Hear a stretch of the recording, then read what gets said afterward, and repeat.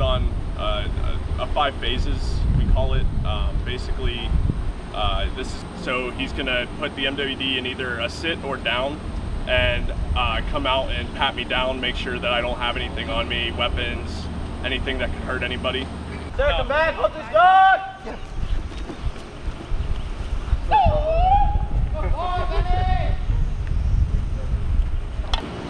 Oh, he's my dog! Get him! Good boys! Good boys! Yeah!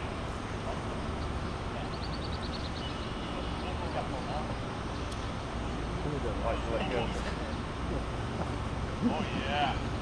Oh my God! How much does that Shoulders going up. Oh, like 40 36 pounds. pounds. Oh, I said 40. I was about right.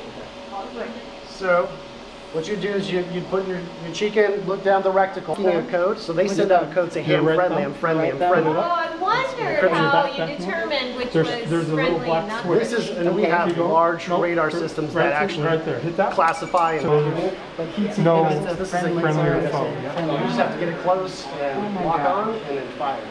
Have you guys practiced with these? Yeah. The 4-tempo positive, yes. Yeah.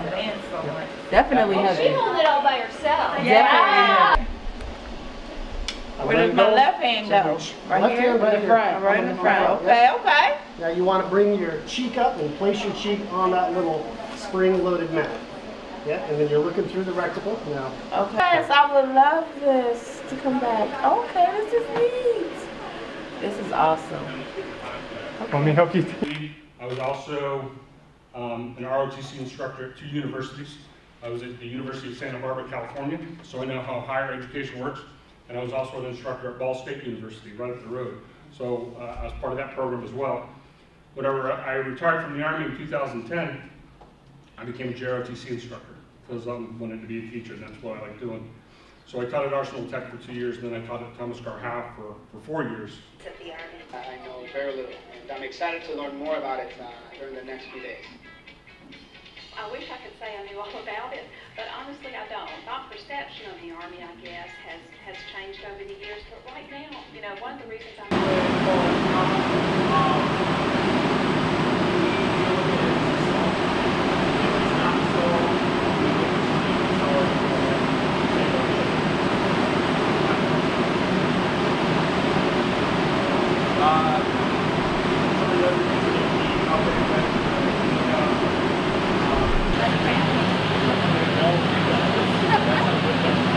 And when I tell you, when you get this thing going, like grabbing, you feel like you're leaving the atmosphere.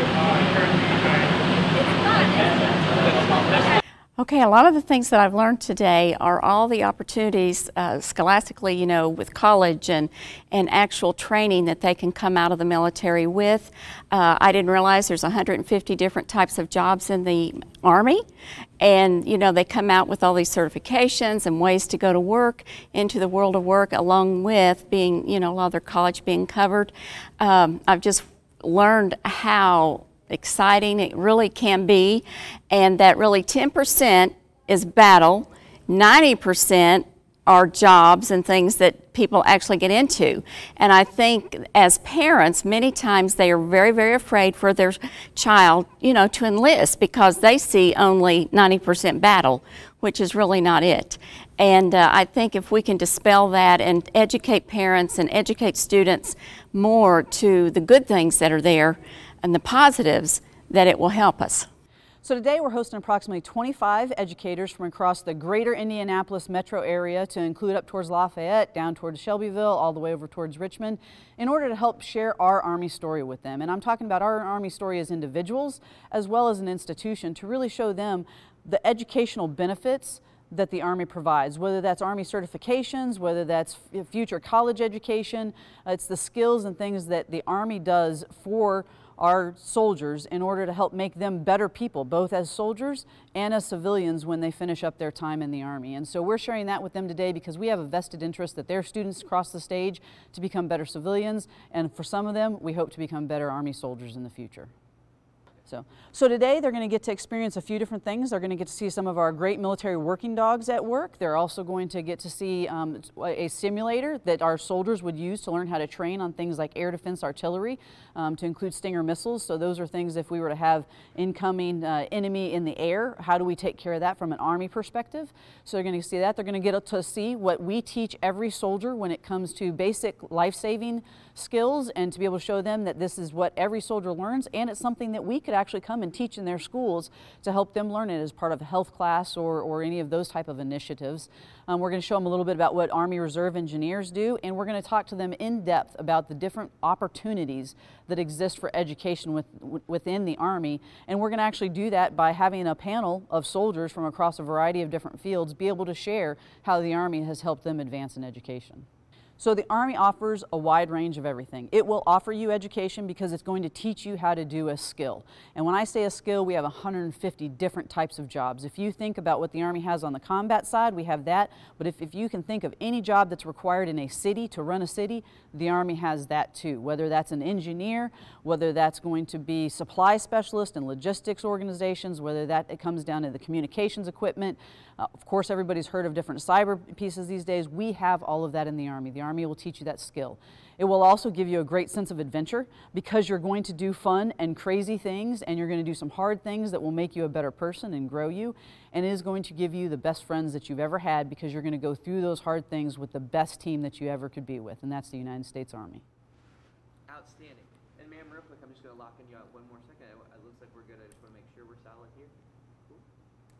So ma'am, real quick, what is it just active that's here? What is does the Army have full-time or part-time options? So that's the great thing about the Army is we're talking about the active, but we're also talking about the Army Reserve, and we're actually doing this in an Army Reserve Center here in Indianapolis, Indiana, because we do have part-time jobs for the Army where you get to serve and be a soldier, but that you also get to be a citizen as well, and to do those things on a regular basis. You can do both, and you can still get all of those benefits that the active duty side gets by going on the Army Reserve side of the house. So we absolutely have Army Reserve opportunities, and we're excited to share those with the educators today.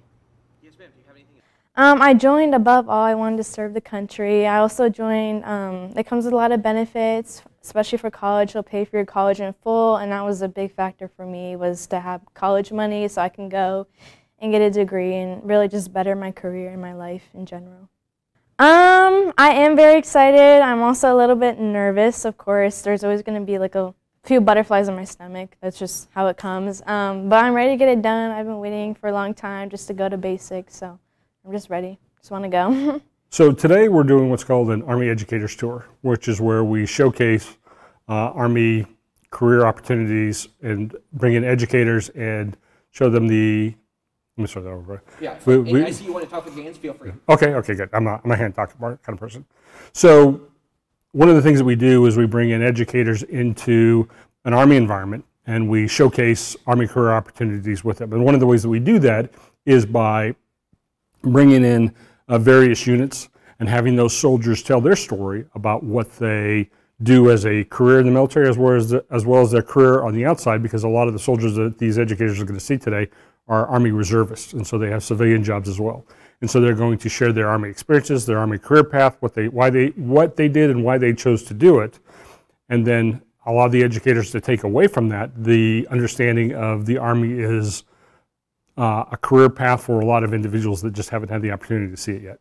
What we're doing today is bringing in a handful of educators to actually showcase with them Army careers in engineering, air defense, finance, medicine, and a couple others, also maintenance as well, to show them that there are 150 plus career fields that are out there available for applicants that want to explore the United States military, and having these educators then take back with them to their schools and their programs the need to bring more recruiters into their schools to have the applicants, to have the students receive more opportunities to learn about the career pathways within the United States Army.